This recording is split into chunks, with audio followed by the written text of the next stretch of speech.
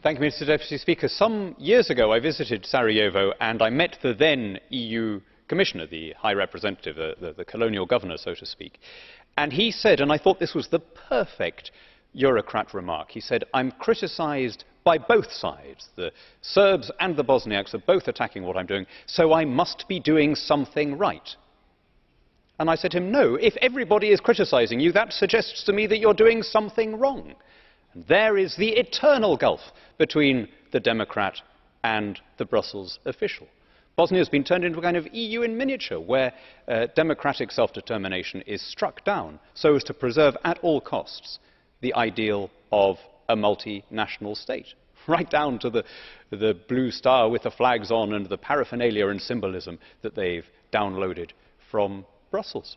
The way in which Bosnia would reach maturity would, of course, be when it could be democratic, when people could vote and have their decisions respected. Instead of which, in order to prepare it for EU membership, we're first teaching it to repress democratic self-determination.